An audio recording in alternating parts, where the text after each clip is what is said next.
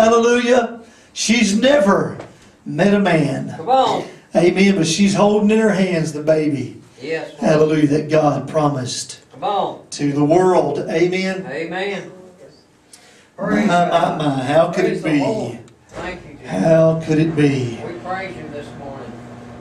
Thank you for another opportunity. Oh, thank you, Jesus. Life, health, and strength. Hallelujah. A world lost and undone without any hope. Praise the Lord. Today has hope. How could it be? Hospital, Hallelujah. jail, or The prison, babe is now a lamb. or in a Muslim land. How could it be? Yes, Lord. Oh, thank you, Jesus. Go with me this morning to Hebrews, the 2nd chapter. Hebrews, the 2nd chapter, and we read this scripture the last time we preached. Come on. Hallelujah. This is the direction that the Holy Spirit took me again. Praise the Lord. Hebrews, the 2nd chapter. Did I say the 2nd chapter? I think so. Yeah. Hebrews, the 2nd chapter, the 1st verse. The Bible says, "Therefore we ought to give the more earnest heed to the things which we have heard." The Apostle Paul talking about the gospel. The Apostle Paul was very protective of the message that he preached. Amen. So much and so sure of its trueness and the truthfulness of it. Amen. So assured of that, that he would say, if an angel from heaven comes and preaches you anything else, Come on. let him be cursed. Yes. Yeah. If another preacher comes, and because see, they had those then too. Yeah. They had those then too. The Apostle Paul, a lot of his writing to the churches dealt with false doctrine. Yeah. Yes. Amen. And it dealt with false teachers that were coming into the church and teaching things that were not right. So the Apostle Paul wanted to make it clear about the message that he preached, the message of the cross, and the only means of salvation and growing up in God, and exactly what sin will do to you. Amen. Come on. His message, he wanted to make sure that they knew, and he wanted to make it clear of the confidence he had in that which he preached. He said, if another minister comes and preaches to you another gospel than this, let him be cursed. True. If an angel from heaven comes and preaches something different, let him be cursed. If I change my mind somewhere along the way, and I come and preach you something different, Come on, tell us. let me be accursed as well. Amen? Yeah. Hallelujah. That's how convinced he was. That's how persuaded he was of the message that he preached and the calling that God had put on his life. Yes, Amen? Lord. Amen. So much so that he took extreme steps to make sure. Of course, it still happens. It happens today. Come on. But he wanted to make sure their eyes were never on him, All right. but that they were on the message, the Christ that he preached. Amen? The only time he tells them to follow him is to follow him as long as he keeps following Christ. Amen? Amen. The minute that I no longer follow Christ, stop following me. Amen? Because I've got off the right path. Right. So the Apostle Paul in his writings here says we ought to give the more earnest heed to the things which we have heard. Guard the things. Be a guardian over that which has been delivered to us. Amen? Lest at any time we should let them slip. And I told you the last time that this carries the idea of a ring slipping from one's finger. Come on. And regrettably, the church that we presently have today has left the message of the Bible. Amen? They have allowed the message of the Bible to slip. And as a result, the church of today, listen to me, the church of today hardly knows where it's been, where it is, where it's going, or what is right and what is wrong. The lines between right and wrong have become so blurred that anything goes today and everything's all right. And you can fill a building preaching that kind of thing. Amen? Brother Sleece was talking about all the different faiths coming together and worshiping in one place. And you can do that. You can have that. As long the Muslims will come in and they'll sit down and worship with you. As long as you don't preach Jesus is the only way and all other ways lead to hell. Amen? Because once you begin preaching that, that's going to offend some people. Some people's going to leave. That's why we do not see the mega church pastors of our day preaching that there. When they are cornered and asked if Jesus is indeed the only way, they sidestep quicker than a hillbilly in a barn dance. Amen? Come on. They get around that the best way they can. Because when you preach Jesus Christ and Him crucified is the only means of salvation, it will offend. All right. You can have homosexuals that come into your church every Sunday Right. and feel fine about their lifestyle Amen. and worship right along beside of you. because you never preach against homosexuality. Right. Amen? True. We'll go a step farther than that. You can have adulterers and fornicators. Amen? Right. People shacking up together, living together, not in wedlock. True. And they'll come to church and they'll take points of leadership. Right. You will appoint them to be your youth leaders. You will appoint them to be your Sunday school teachers. And they will never, on the platform playing your music, and they will never be convicted or offended because you never preach against adultery and fornication and shacking up. Amen? As long as you don't ever preach anything except for Dr. Feelgood's message, amen? Everybody's going to come. Everybody's going to feel good. They're going to be the same as they were when they came, when they leave, though. Right. Because the gospel will offend. Exactly. The Apostle Paul spoke to him one time and he said, do you now hate me? This is not a quote, but do you hate me? Are you angry with me? Because I tell you the truth. Amen? He says, take heed. Guard those things which have been delivered to you. Come on. Listen to what he says in verse 2. For if the word spoken by angels was steadfast, and every transgression and disobedience received a just recompense of reward, meaning that there was judged and there was judgment. A third of the angels were kicked out of heaven. Amen? If the angels were not good enough to escape judgment for their sin, we are certainly not good enough today to escape judgment for our sin. Amen? Amen. That's not something you will hear in very many churches today, but it's the truth anyway. And then he makes this statement, and this is what we really talked about last time. How shall we escape if we neglect so great salvation? How shall we escape if we neglect so great a salvation? I want to ask you these questions today. How shall we escape if we neglect the message of this book? How shall they escape if we neglect to preach the message of this book? How shall they know the truth that will set them free? Unless there is a preacher proclaiming. Unless there is Christians proclaiming. Unless there are lay members proclaiming. Sunday school teachers, song leaders, people in the pew from the top to the bottom, everybody in between. Unless we are proclaiming the truth of the Word of God. How shall they know that truth? Come on. Unless that truth is proclaimed. Come on, preach to us. So how shall we escape if we neglect to take heed to the message of this book? How shall we escape, preachers, if we neglect to preach it? And how shall they escape if we neglect to preach them the truth? Romans 10, beginning in the 13th verse. The book of Romans, the 13th verse of chapter 10. The Apostle Paul says, For whosoever shall call upon the name of the Lord shall be saved. How then shall they call on Him in whom they have not believed? Now listen to me. How shall they believe in Him of whom they have not heard? And how shall they hear without a preacher? Think about that. Come on. Think about what it says in Hebrews 2 and 3 whenever he said, how shall we escape if we neglect so great a salvation? Think about what he says here whenever he says, how shall they hear without the preacher? God chose the foolishness of preaching, according to 1 Corinthians 1 and 22. He chose the foolishness of preaching to save them that believe. You are called today to be a minister of the gospel. Come on. Some are called to do it from behind the pulpit. All of us are called to do it in our everyday life. Amen. Amen? Yes. God never intended for you to come in on Sunday morning and be religious and lift Him up and thank Him and be a great Christian, and then to leave your experience or your relationship with God inside the doors and pick it up again whenever you come back to church. God intends for you to be the light of the world, to show forth your good works, so that they will glorify your Father. Not you, but they will glorify your Father which is in heaven. Amen. They will see in you what God has in store for them if they will turn to Him. Amen? Yes.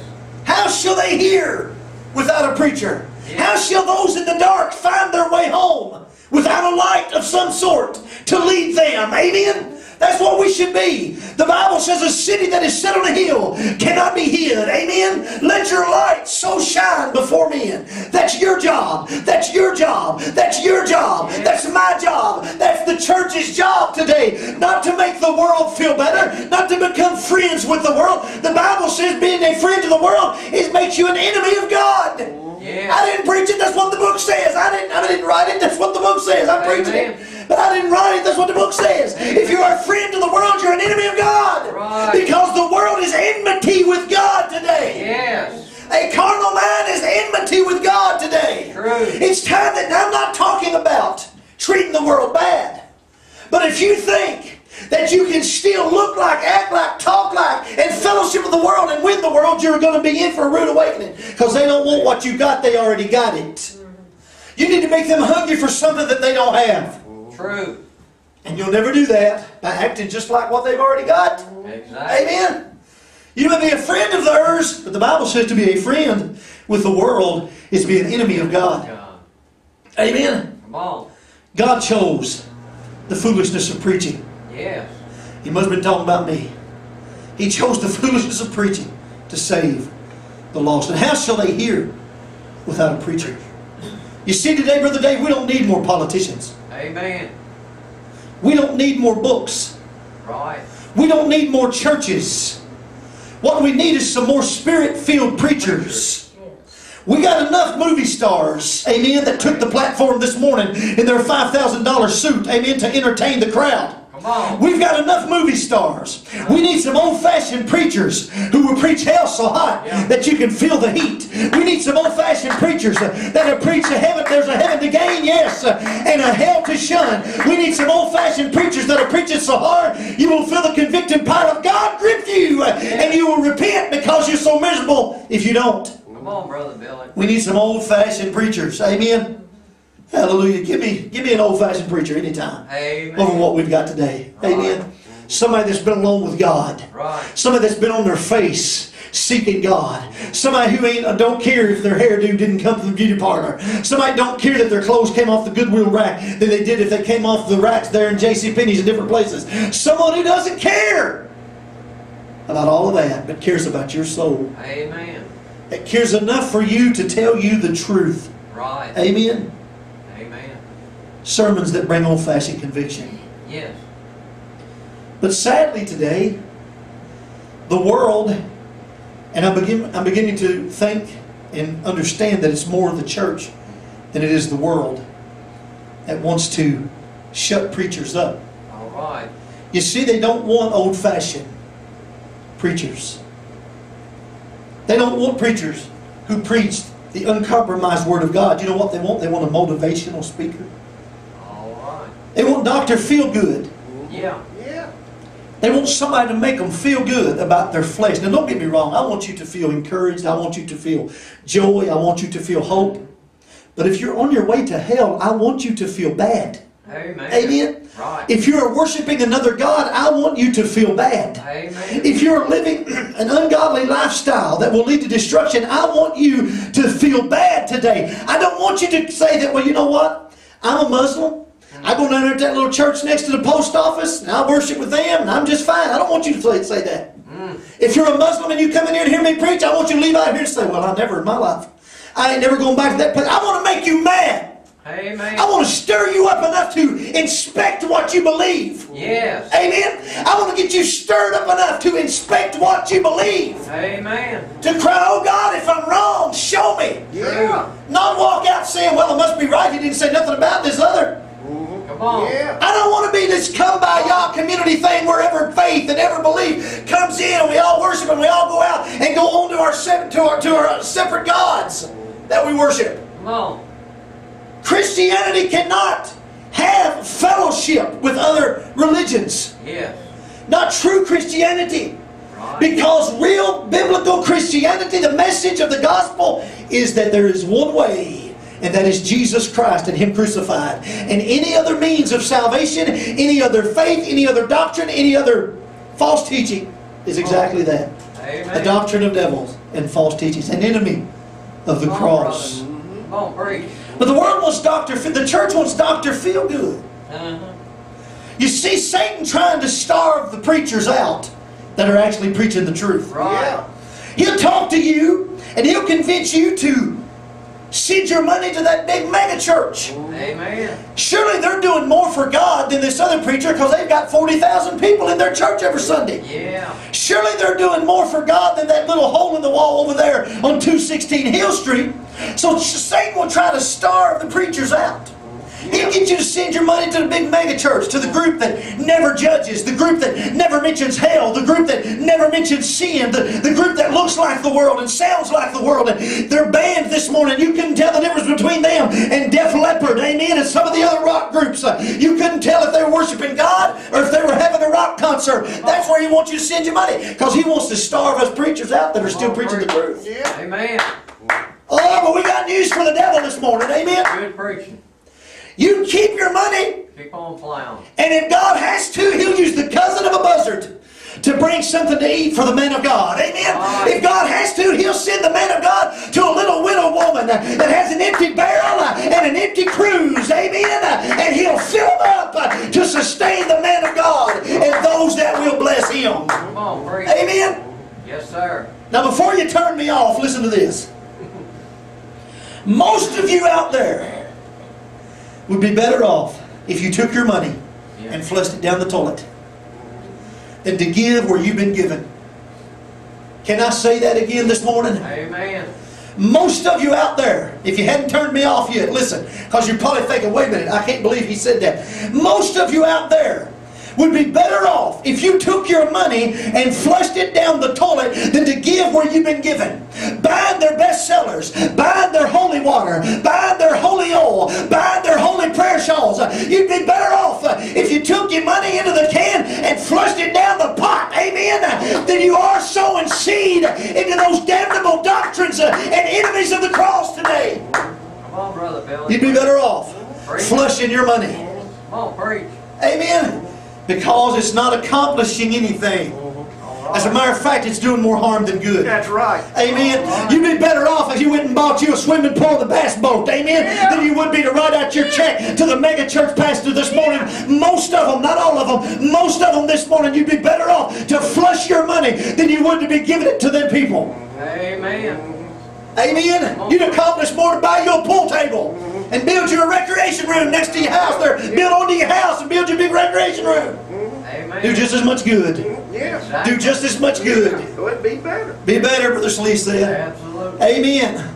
Be better. Cut them off. You see, because most big name preachers, and not all of them, there's some preachers that are still preaching the truth. Amen. Thank I was glad this week to hear John Hagee, who I don't agree with on everything. Yeah. Some of his teaching on prophecy in Israel, Yeah. I don't find that to be right or lined up with the Word of God. But this week I was blessed to flip the channel like Brother Slee's talking about. And there was John Hagee. And he made this statement in a roundabout way. I can't quote it exactly, but he said, if you do not accept Jesus Christ and put your faith in Him as Lord and Savior, you will not go to heaven. Amen. Amen. No compromising in that message. Amen. True. I was blessed. So there are still some preachers preaching the truth. Absolutely. But there are way more out there. See, that's a rare thing for me to find that. Yeah. Yes, sir. That's a rare thing, because most of the time you got Mike Murdoch and the boys telling you how to get rich. Right. Amen. Most of the time you got the Word of Faith preachers telling you that you have enough creative power in your voice to speak things into existence, and that's baloney. Amen. All right. Most of the time you find feel good. Be the best you can be. Yeah. Have the best life now. Yeah. Do all of those things, and most of the big preachers that you hear today, their message is an enemy Come on, of the brother. cross. That's Come on, right. Brother Billy. No more sermons with convicting power of the Holy Ghost on them. True. Only feel good. No mention of hell. No mention of sin. No warning of the enemy. And I told you this before, but I don't know if you caught it, or the significance of the statement. I've talked to people like this, so I know this happens. When they do, when the people in the pew do feel some semblance of conviction, the preacher preaches it right out of them. All right. Well, you don't need to feel bad. You know what that is, don't you? That's the devil Right. trying to make you feel bad about the sin you're living in. Yeah. The devil don't want you to feel bad about the sin you're living in. The devil wants you to feel good right on into hell. Amen? So even if they do feel some semblance of conviction, Yeah. the pastors say we need to have a counseling meeting. Yeah. Amen? We need to talk. Yeah.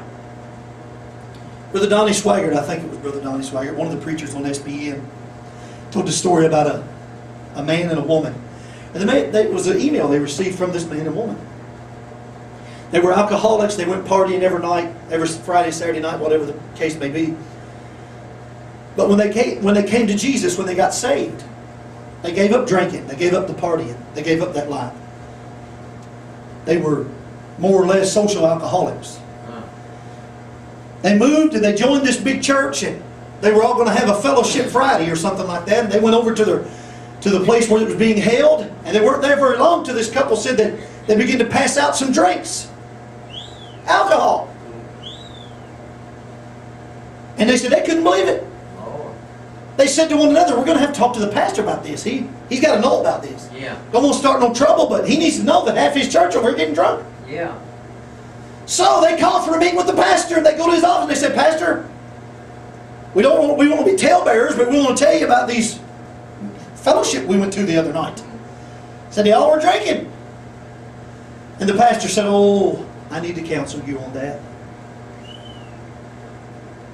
That's okay, as long as you don't get drunk, you can still drink. So the pastor convinces them that it's all right, and they said it's not long till they're back being the alcoholics they were once before they ever got saved. Right. So finally, Holy Ghost convincing got on so bad, they had to leave that church and find another. They quit drinking again. Now they're living for the Lord. Praise the Lord. But my point of the story is this: they went to the pastor for some spiritual leading, and that's where the blame lays for most of what I'm going to talk about today. Is in the pulpits across our nation that preach absolutely nothing. There you go. That preach absolutely nothing. There's no mention of hell. There's no mention of sin. God forbid if they talk about the cross. Amen. Right. They don't even want it in their sanctuaries because they don't want it to offend any Muslims that come in. They don't want it to offend any of the rest of the faiths that come in. Come on. Come on. So going to the pastor for counseling, he counseled them all right. He talked them right out of their conviction and right back to the bottle. That's the kind of leaders we have in our churches today. That is the reason we see so much of the mess that we see today. Yeah. I told you this scripture a while ago, James 4:4. You don't have to go there because I'm only going to read you this one passage. Yeah. It says, ye adulterers and adulteresses, know ye not that the friendship of the world is enmity with God? Whosoever therefore will be a friend to the world is the enemy of God. But the church has become a friend to the world. The largest charismatic church, or evangelical church, however it is they want to word themselves, in the USA. There were interviews done from some of the people that go there. And I heard some of these myself. Some of these people were not even saved, didn't believe in Jesus, didn't believe exactly what the Bible teaches, but the pastor's sermons were so motivational and so inspirational. They become so inspired to go out and accept Jesus. No, that's not what they said, Brother Dave. They become so inspired that they can go out and be the best that they can be. Positive thinking. With positive thinking, they can be the best that they can be. Don't let any negative thoughts come into their mind. My Lord. That's the kind of stuff we've got preached in our pulpits, and those are things that are enmity with God. To be a friend to the world. Yep. To come down on the world's level. To bring them in. To not preach anything that will offend them. That is enmity with God. Amen. That is deciding to preach nothing in the book that offends anybody. It don't leave you very many scriptures to deal with. Very many scriptures to build on. That's why when they write their books, there's very little scripture in their books. There's very little talk of Jesus in their books. Amen. One of the best-selling evangelical pastors in the United States, whenever asked about, why the lack of scripture, why the lack of Jesus, because he don't want it to be a preachy book. He wants it to just encourage people. Right. Amen. My goodness, I don't want to encourage you right into hell today, amen? I don't want you to hate me, but I'm not going to stand before God one of these days and give an account on why. See, when you stand before God and God judges you, Right. I want you to remember that Brother Billy tried to tell me this. Exactly. Somebody warned me.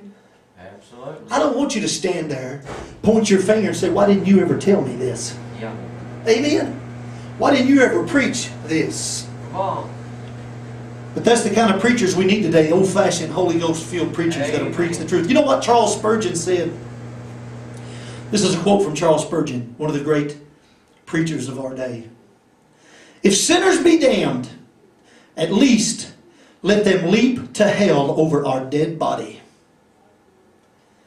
If they perish, let them perish with our arms wrapped around their knees, begging them to stay. If hell must be filled, let it be filled in the teeth of our exertions. Let it be filled in the teeth of our preaching. And let not one go unwarned or unprayed for before they reach that place. Amen. This was once the burden of the preacher today. Yes. True. This is the calling that when Jesus turned to His disciples and said, go into all the world and preach the gospel to every creature. He wasn't talking about the prosperity gospel, because the prosperity gospel is an enemy to the cross. Exactly. Amen. These are the kind of preachers we used to have. These are the kind of preachers that people used to flock to. Come on. But not anymore. Come on, tell it. Today we see a church world that is so in fear of offending anyone that they dare not stand and proclaim Jesus Christ and Him crucified as the only means of salvation, that they dare not speak on the judgment. The judgment of hell. Come on. The fires of hell today. All right. Not all, but most of this is done in ignorance, because we speak of them deceiving others, they themselves have been deceived. All right. Most of the preachers out there today have been deceived. Yes, sir. I don't believe that all of them get up this morning and thought, I'm going to go deceive these people. No, I believe most of them got up and thought, I'm going to go out there and encourage them. Right. I'm going to really help them. They really think they're helping them. Yeah. God, I hope they wake up before it's too late to figure out they didn't help them. Amen. Come on. They didn't help them. Amen. When these modern day Dr. Feelgood preachers, motivational speakers, are asked about hell, which is the judgment that you will suffer if you neglect the message of this book, Amen. the reply is this: you know, I don't go there. That's not my calling. To that I reply, if that's not your calling, you're in the wrong business. Amen. Amen. Quit calling yourself a preacher. Exactly. Quit calling yourself a pastor. Absolutely. Slap some name on you like Dr. Phil has. Amen. Amen. True. Because you're not a preacher. Exactly. If you're a preacher, that is your calling. Amen. Do we preach on sin and hell every sermon? No. We don't do that here. But whenever you look at their sermon index, you see something large speaks out to you. There's no sermons on hell. No sermons on sin. Come on. The complete absence of these sermons speak much louder than all the other sermons that you have. Amen. True. When asked about hell, Dr. Feelgood says, I don't go there. When asked about homosexuality, Dr. Feelgood says, I don't go there. When asked about abortion, Dr. Feelgood says, I don't go there. When asked of hell, he smiled and said, I don't go there. That's not my calling. Lord help me. To that I reply, you stand before 40,000 people every week, millions around the world, and you never ever speak on hell. You may not go there now, but if you continue on the path that you're going, you will go there one day. Amen. It's a sad statement to make. Yes. When asked about all of these things, and these are not some, I can understand if it's some kind of a thing that's not relevant in our society today, but the things that I've mentioned to you are the most relevant topics there is today that's coming against the body of Christ and the structure of the home. Right. Never speak on any of these things. Bob Anderson was asked this question. Why the lack of preaching on sin or hell? He replied this. When you have a group of people who are born again that are not going to hell, why talk about it? Why talk about it? I'll give you 3 reasons today out of many why we must talk about it. Now again, I'm not saying we have to preach this every Sunday. But some of these preachers don't ever, never, you'll find no sermon at all. One man took over, was voted in as pastor of a Presbyterian church here in the United States. And this church had kept up with the sermons each week that the pastors had preached over the umpteen years.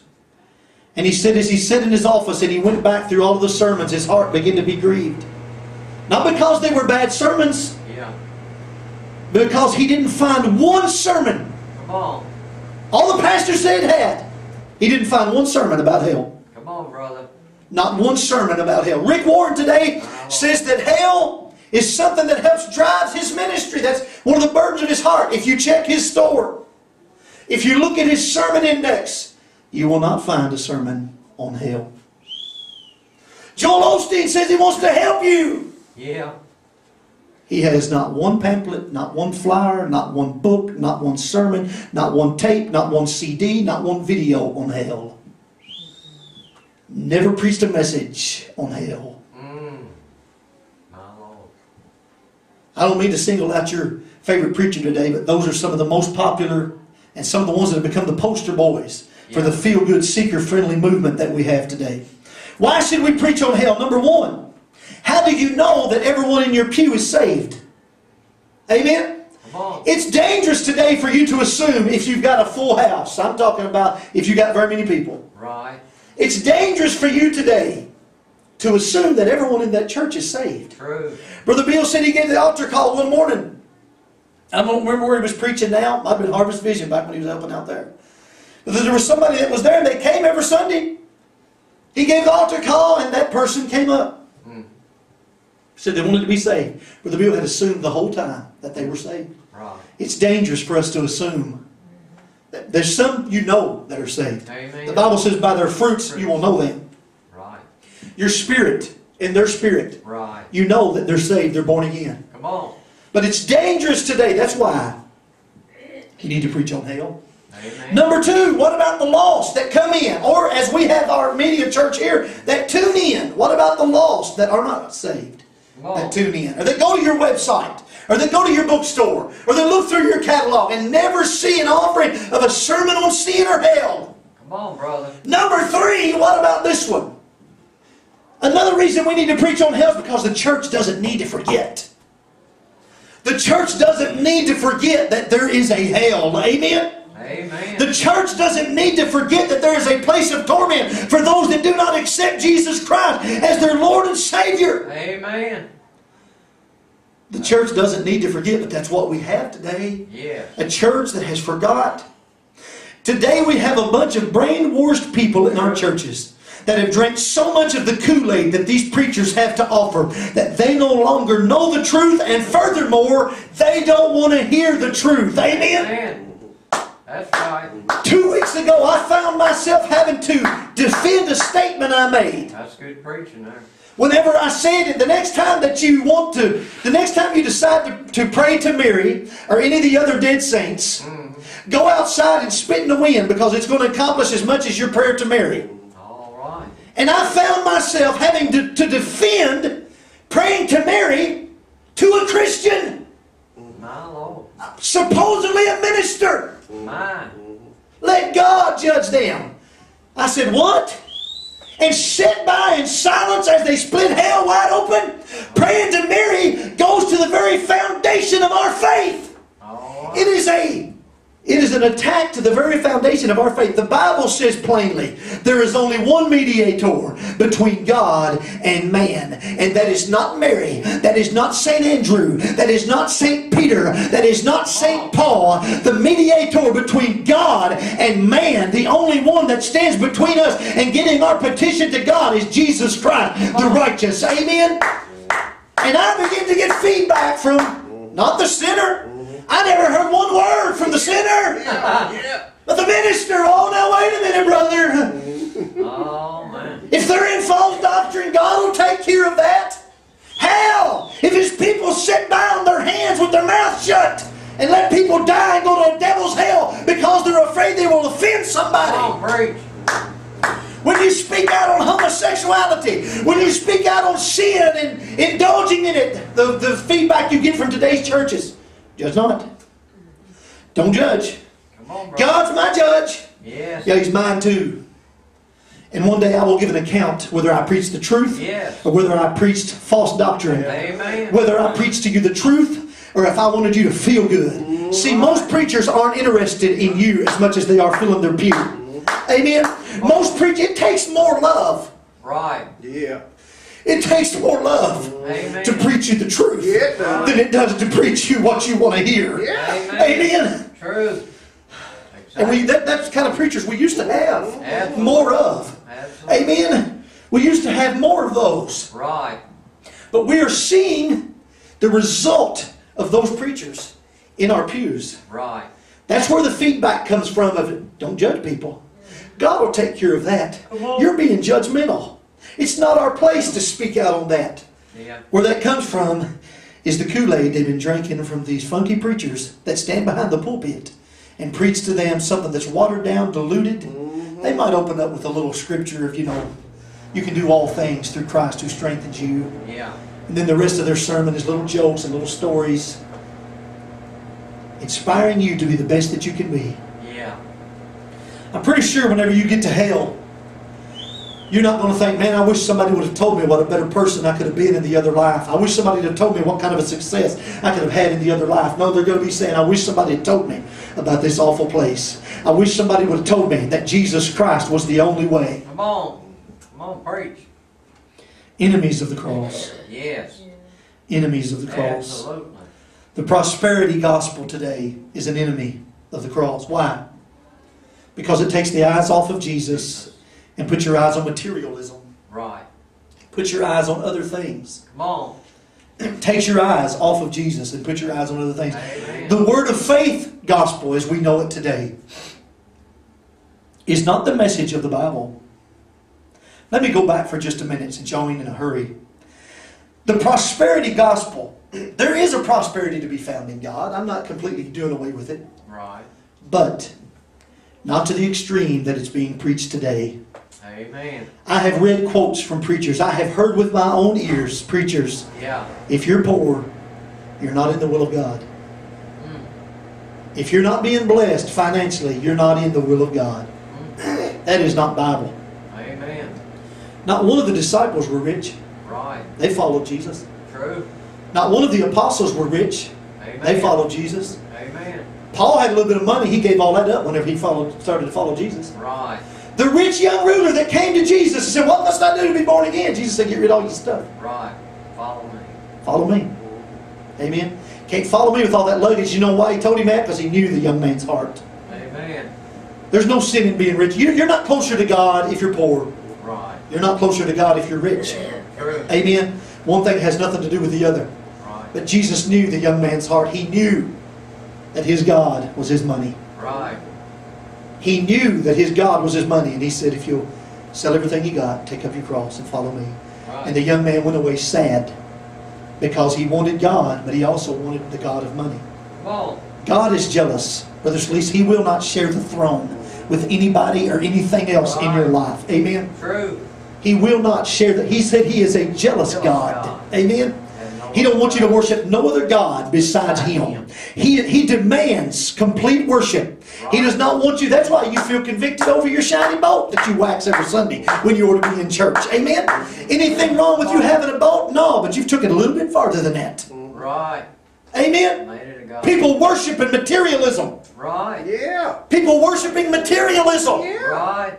The things of the world. Right. That's why the prosperity gospel as we know it today is an enemy to the cross. Right. The word of faith gospel is not the message of the Bible.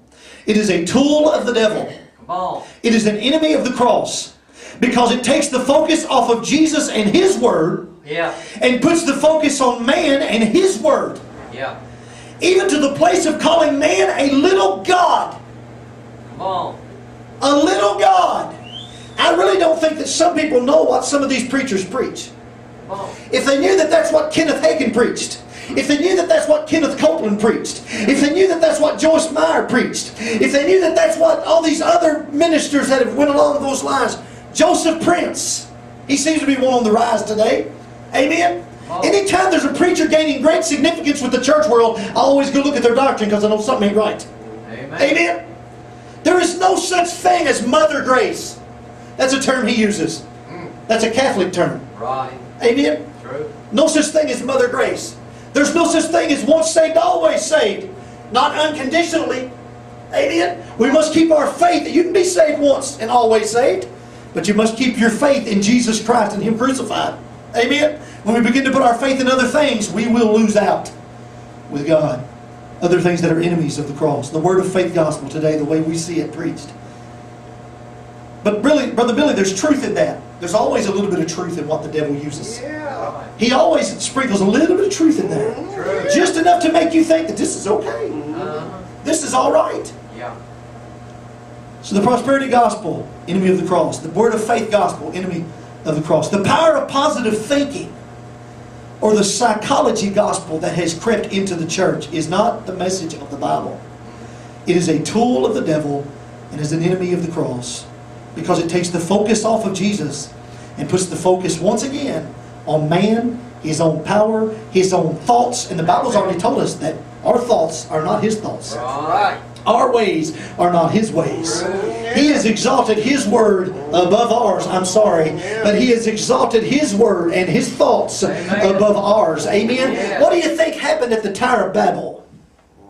We'll build us a tower big enough to reach to the heavens. Yeah. And God sent confusion. They all looked at each other and started saying, and the other scratched his head. And they got so confused they had to spread out all over the place. True. Because they tried to get to God. What do you think brought Lucifer down? I will ascend above the Most High. Amen? You ain't the first person that had the little God doctrine.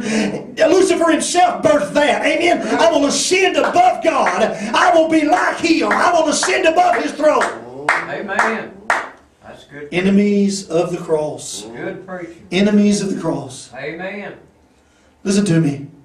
A message that only speaks of a heaven to gain and neglects to preach and to warn of the danger of sin and the fires of hell to shun is not the message of the Bible. Amen.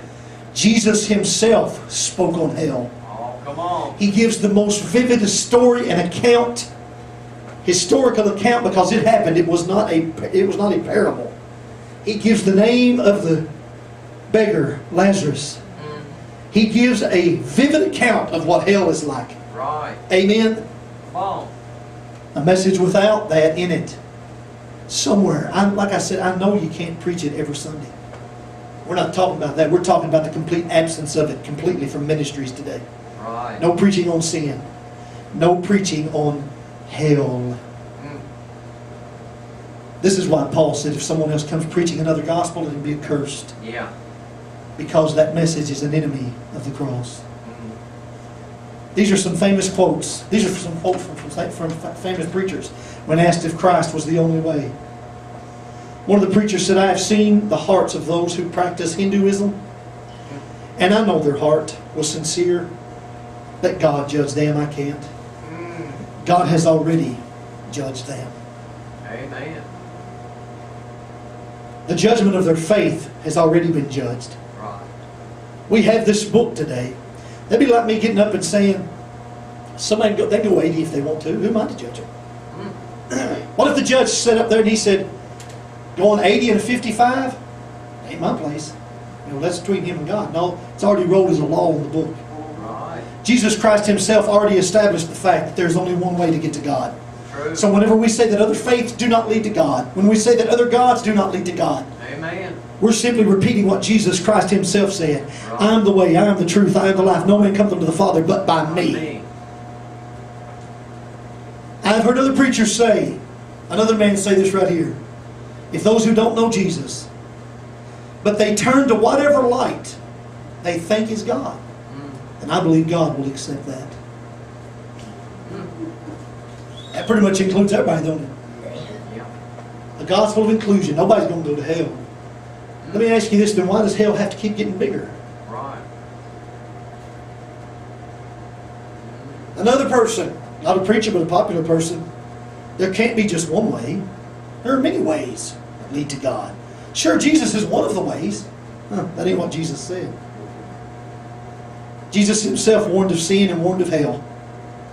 He warned of hell in a vividly graphic manner whenever he speaks of the rich man going to hell. And I want to close with this today. I wouldn't come up just yet, Brother Rod. Luke the 16th chapter in the 19th verse. Why preach on hell? Why mention it? Brother Schlee's saved. Brother David's saved. Brother Rodney's saved. Everybody in here this morning, I would testify too. I believe you're saved. But why talk about hell around here? Because we don't need to forget that there is a hell. Amen. The more we realize there's a hell, the more of a burden we'll have for those that are going there. Right. When we lose sight of the fact that there's a hell, no sense warning on sin. Come on. We become complacent with the way the things are here in this world. I'm only hearing about heaven because that's all you hear about on TV is heaven, no hell. Amen? Come on. When they knock on your door, well, they'll tell you there ain't a hell. Amen? When you turn on the TV, they never mention hell. One famous, probably the most famous evangelist that America has ever known, said he's not sure anymore. Hopefully he's changing his mind by now. But at one time he said, I'm not sure anymore that hell is actually literal. I believe that it's more of a separation from God than it is a place of flames. Well, let me clear that up this morning with the words of another preacher that holds a little bit more authority than you do, than I do. Luke 16 and 21. Luke 16 and 19, I'm sorry. There was a certain rich man which was clothed in purple and fine linen and fared sumptuously every day. Now remember that. Jesus put this in there for a reason, because the people he's speaking to equated worldly gain with godliness. Think about that. They believed that if you were poor, you were not in right standing with God. They believed that if you were being blessed financially, then you must have found favor in God's sight. So it's important today that Jesus puts this in there and says there was a certain rich man that was clothed in purple and fine linen and fared sumptuously every day. They could relate to that. So the first thought in their mind is going to be that that rich man was a godly man. It's the way some of the stupid prosperity gospel preaches today. Amen? Amen. You're prospering, you must be right with God. One false teacher said, well, you can look at how much money my ministry has coming in and all the places I'm going, the crowds that I'm drawing, that I must be preaching the truth. Man has some kind of simple idea that, well, there's a crowd going, must be good. Yeah. I like what Brother Schlee said this morning. The crowd on that day in front of Pilate, they weren't going the right way. They wasn't good, but they had the majority that day. Yeah. Majority ruled. Yeah. Just because you got a big crowd don't mean you're doing right. Amen. Matter of fact, sadly, most of the time it means you ain't in the world that we live in. True. So he says there was this rich man, he was clothed in some great duds. There was a certain beggar named Lazarus, which was laid at his gate, full of sores. Now this man was broke, tired, and sick, Brother Dave. Now what do you think that those people he was talking to thought about this beggar? They would automatically assume that this beggar is not a godly man. He's been cursed. That's why they could walk by with their self-righteous indignation and all of that. They could walk by the beggar at the gate beautiful and look down their nose on him because he must be cursed of God. Who sinned, him or his mama? That's what they asked the time that they came to Jesus wanting to know about this man that was healed. Who sinned, him or his mama?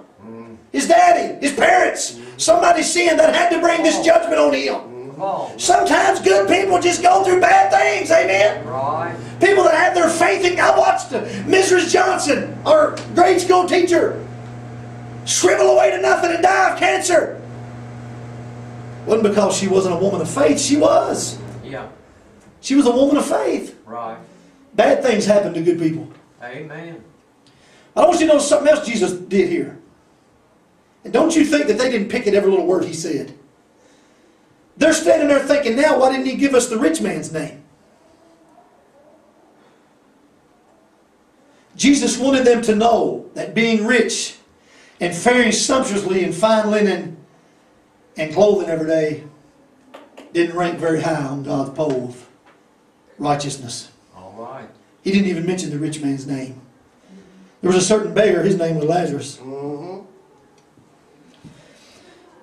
He desired to be fed the crumbs that fell from the rich man's table. Moreover, the dogs came and licked his sores. Now they're really thinking, man, wow, that guy was really cursed.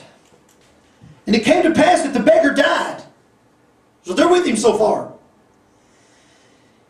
And was carried by the angels into Abraham's bosom. Now this will make them question their doctrine a little bit. If he was holy enough or righteous enough to be carried into Abraham's bosom, if he was right with God, then why didn't he have a better life down here? I always get to the rich man next. Listen. The rich man also died and was buried. Surely they both went to the same place, but this rich man will get more reward from Abraham. The next thing he says about the rich man is, in hell he lift up his eyes. Being in torments, seeth Abraham afar off, and Lazarus in his bosom. Now, this could not have just been the grave that they buried him in, because Jesus specifically says that in hell he lifted up his eyes and seeth Abraham afar off, and Lazarus in his bosom. And he cried and said, Father Abraham, have mercy on me, and send Lazarus, that he may dip the tip of his finger in water and cool my tongue, for I am tormented in this flame. Amen. That's pretty plain that there is a fire in hell. Amen? Yes. Yes, sir. I don't like it. I wish it wasn't real. Come on. But it is. Yes. But Abraham said, Son, remember that thou in thy lifetime receivest thy good things, and Lazarus evil things. But now he is comforted and thou art tormented. And beside all this, between us and you, there is a great gulf fixed. So that which would pass from hence to you cannot, neither can they pass to us that would come from thence. Then he said, I pray thee, therefore, Father, talking to Abraham, that thou wouldest send him to my father's house. For what purpose, church? To preach. All right. Send him to my father's house. For I have 5 brethren, that he may testify or preach unto them. Preached unto them about what? Go and tell them about their best life now. Go and preach to them about prosperity. Go and preach to them. No, because his brothers were wrapped up in the same thing he was. They think they're okay because they got some money. They think they're okay because they're being blessed with some materialism. Right. He didn't ask Abraham to send somebody to preach the word of faith doctrine. He didn't ask somebody to go and preach to them the prosperity gospel. He didn't ask somebody to go preach to them the power of positive thinking. He asked for him to send somebody to warn them about the fires of hell so that they wouldn't come to this awful place. Amen. Go and tell my brothers, I got 5 of them. I don't want them to come to this awful place that I'm in. Amen. Oh my, I have 5 brethren that he may testify, preach to them. Lest they also come into this place of torment. He didn't say go tell them soft, soothing words. Don't go tell them, don't go make them feel better about the place that they're at. Go preach some Holy Ghost conviction that'll make them feel so bad. They got to find a place and get on their knees and cry out for forgiveness and repent so that they don't come to this awful place. The people that filled your building this morning don't need to feel good about sin. They don't need to forget about hell. They need to be reminded that sin will still cost you more than you want to pay, take you farther than you want to go, and leave you and keep you longer than you want to stay. They need to be reminded today that there is a hell that is a judgment for all those who do not put their faith in the only way, Jesus Christ and Him crucified. They need to be reminded. And he wanted him to send somebody. You see, the church of today don't want to hear this kind of preaching. Right. Those in hell are begging for God to send somebody to preach to them this kind of preaching. Amen. I'm trying to hurry. I have 5 brethren. See, you're going to have memory, whether you're in heaven or whether you're in hell. Right. You're going to remember. He said, send somebody to testify to them. Don't let them come to this awful place. Come on. Send somebody to preach to them. They tried to preach to me while I was there and I didn't listen. This is where it got me. Mm-hmm. Abraham said, they have Moses and the prophets. Let them hear them. Yeah. The rich man said, no, nay, Father Abraham. But if one went unto them from the dead, they will repent. They will repent and do right then if somebody went to them from the dead. Do you know what they tried to do with Lazarus after Jesus raised him from the dead? Kill him. Jesus had already brought one man back from the dead, and a bunch of them seen it. And the noise of it went abroad. And Abraham said, that's already been done. They didn't listen. They've got Abraham. They've got the prophets. They've got the writings. Let them hear them. Let them hear them. Listen to what the rich man said. He said, nay, Father Abraham, but if one is sent, it went unto them from the dead, they will repent. It was the message of repentance that he wanted Abraham to send. See, once you get to hell, you'll know why you're there. Yes. You won't scratch your head and wonder, why did I come here? You'll know. It was because you did not repent and put your faith in the only way that God has made for man to escape this judgment. How shall we escape if we neglect so great a salvation? How shall they escape? How shall they escape the judgment to come without a preacher to tell them of the judgment to come? That's right. The rich man begged Abraham, send somebody to tell them. Right. Send somebody to warn them. When you stood before your 40,000 this morning and your millions, and they sat there and they amen and soaked up every feel-good message you had to give them. Countless souls in hell begging you to tell them about hell. Amen. Begging you to tell them. If you could hear their voices today, their voices would not be, oh, come on, tell them something to make them feel good. Yeah. Tell them something about prosperity, because see them fine clothes that he was in. He left them here on this earth. Amen. Those riches that he had, he left them here on this earth. Right. They had no significance whatsoever to him in eternity. Amen. Go tell them about hell. Amen. Go tell them about sin. Yes. Go tell them to repent. Go tell them there is only one way. All of the topics that the popular preachers of today avoid speaking on are the very things that those that are in hell are begging you to preach. All right. All of them. Not just those in hell, but the Father in heaven. That's the message he wants you to preach. Yes. How shall they hear without a preacher? And how can a preacher do them any good without the right message? Amen. Amen. True. How shall we escape if we turn to the enemies of the cross for our salvation today? We won't escape. Right. Amen. Someone else this morning have something before we go.